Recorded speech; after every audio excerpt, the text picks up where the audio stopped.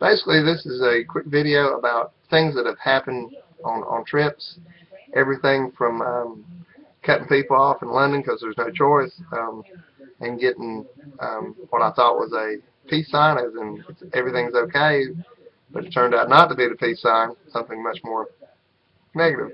But anyway, to Germans counting my children in Munich, because I had 5 of my 7 children with us going to a med cruise in Barcelona. We was passing through a hub in Munich.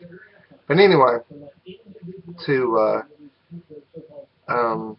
people in San Francisco, my 7-year-old, when we was out there, they were making fun of his accent at the front of us. And this lady, when I walked up there to check on Adam, her eyes got all big, and she was like, "We're not making fun of your son's accent. We're not."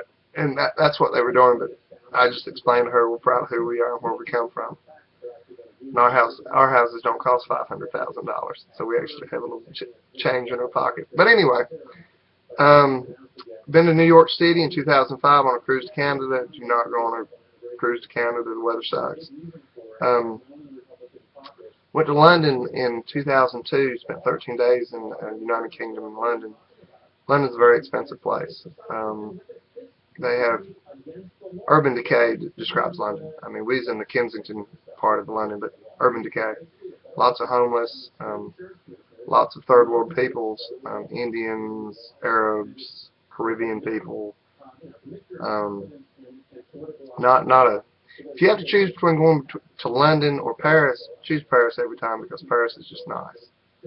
And I overwhelmingly have British ancestry, probably 90%. And I do have a little French ancestry on my mother's side. But Paris is just nice. London should be bulldozed. And I know that sounds kind of harsh, but and then when you get north of London, you think, well, it's going to get better now. We swung in a little town called Luton. Oh my goodness. The drug addicts, the prostitutes, the gang members.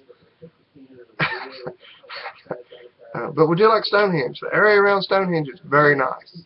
And I'm sure there's not other nice English towns, but there's a real problem with the employment in England. A huge white underclass, and they're importing unproductive peoples to England, and because of the demographic problems, they're just not having enough kids. But if you have anemia, for example, you don't import cancer.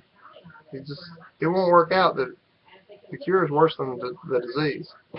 I'm going to finish this right quick. I went through a lot of things, and travel's interesting. It really opens your eyes. It makes me love North Carolina more and more. Good day.